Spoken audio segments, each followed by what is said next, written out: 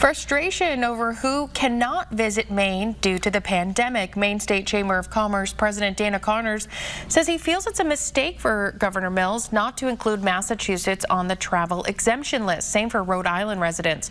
Residents from these states must produce a negative coronavirus test or quarantine 14 days before coming to Maine. Connors says he's disappointed they still cannot enter the state without restrictions. He says Massachusetts is the #1 feeder market for tourism, and excluding them will continue to have a negative impact on the economy. He commends the Mills administration for the public health work done to keep people safe during the pandemic and agrees we all need to be safe, but says COVID data is favorable in Mass and Rhode Island. Massachusetts obviously has improved, as their website suggests, to a level that was comparable to where we were when the 3 states were opened up, of Connecticut, New Jersey, and New York. And so that having Massachusetts come back on an open invitation would be very gratifying to our economy, for sure.